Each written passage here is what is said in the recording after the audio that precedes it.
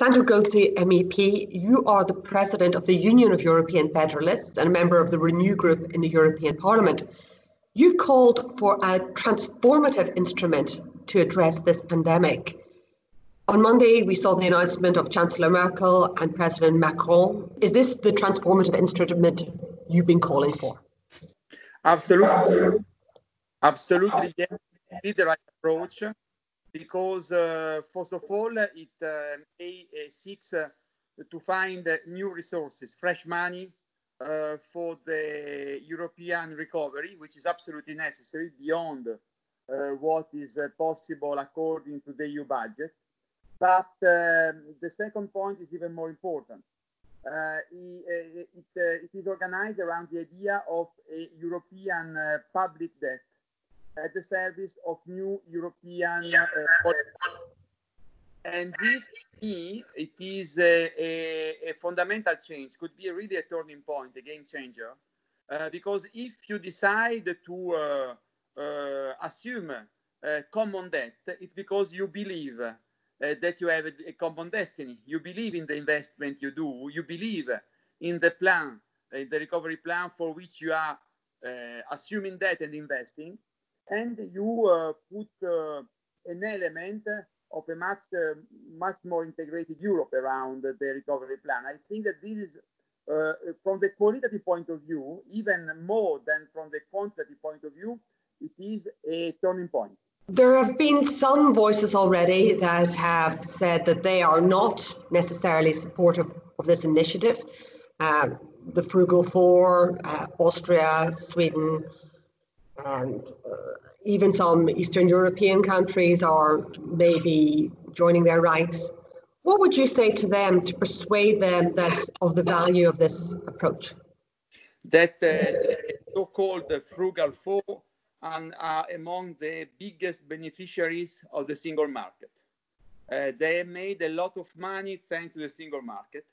And if we do not launch a serious recovery plan with grants, with fresh money to counter the recession, the divergence within the single market will be so big that the single market itself will be at stake.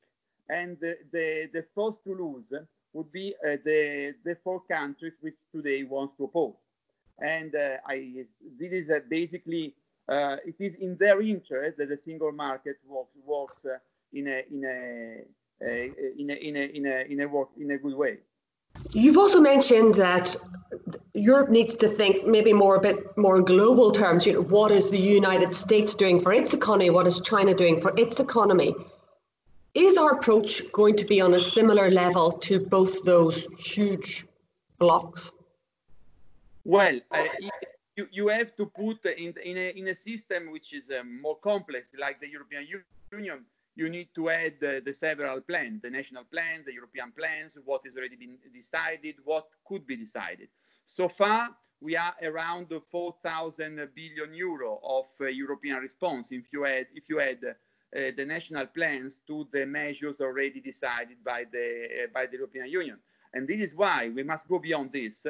And this is why it is so important, the recovery plan, the recovery bond, the proposal of Merkel and Macron, the resolution of the European Parliament, which goes all towards the same direction. We are acting under extraordinary time to face an extraordinary crisis. We need extraordinary instruments, and we need a new plan with new resources. This is the basic point. And if we do that, we can give a response adequate to the scale of the crisis, and that keep us competitive towards China and US, which on objective ground are the most serious competitor for Europe, even more after the COVID-19 crisis. Finally, Angela Merkel mentioned in her presentation that she would consider treaty change. You've seen an awful lot of reluctance from Europe's leaders to think about treaty change. Is this the moment? I would say to Angela Merkel, handily, finally, here you are. She has always been opposed to treaty revision since the Treaty of Lisbon. Now, because of the European reality, because of her internal problem with the Federal Constitutional Court, because of many reasons, we finally said what is obvious to us, has been obvious for us for many years, that we also need to revise the treaty. Very good, better late than never. I would have liked to hear this statement by Angela Merkel 1 hour after the speech of La Sorbonne by Emmanuel Macron in September 2017, but we are still on time. We are at the beginning of the legislature.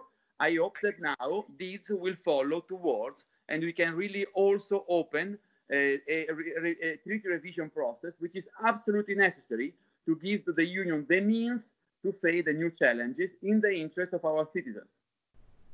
Sandro Gozi, thank you very, very much indeed.